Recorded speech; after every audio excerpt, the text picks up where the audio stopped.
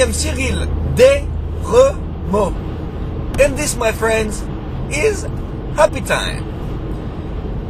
You know how sometimes you change something in your life after a big event?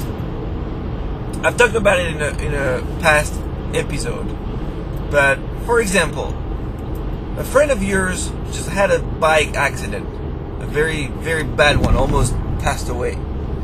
So you decide to wear a helmet.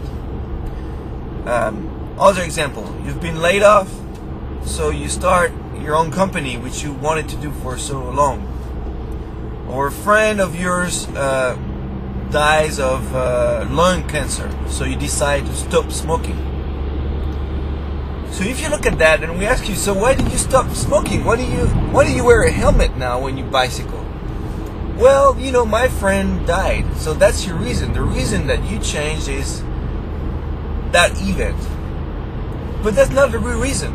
The real reason is that because you decided to change, right? So the fact that triggered it is really not the real reason. The real reason is you. You decided from one day to another, I'm going to be a vegetarian. I'm going to stop smoking. I'm going to eat healthier. I'm going to do some sports every day. You know, the reason is really you. So I'm sure you have something in the back of your head that you want to do.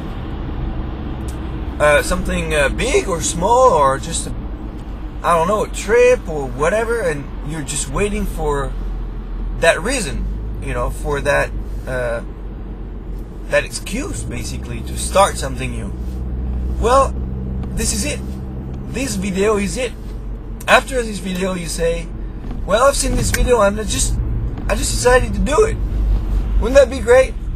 So this is the reason you're gonna start to do it now. Okay?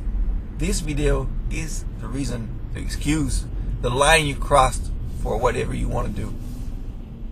Aloha.